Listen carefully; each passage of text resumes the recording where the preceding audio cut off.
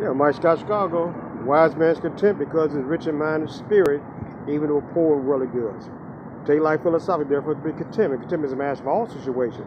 It knows neither rich nor poverty, happiness not sorrow. Happiness is not a result of wealth or luxury, but spiritual understanding. So the educated man certain spiritual qualities, makes him calm in adversity, happy when alone. Happiness comes from within.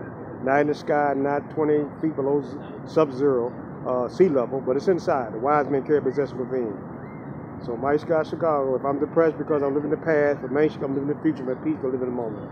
So yeah, sorrow looks back, world looks around, faith looks up. So the peace that comes from God, not Disneyland. Pass all of it. The world can't get it, the world can't take it from us. I'm enjoying life today. I'm out here enjoying life 80-something degrees today. It's cool to be a square.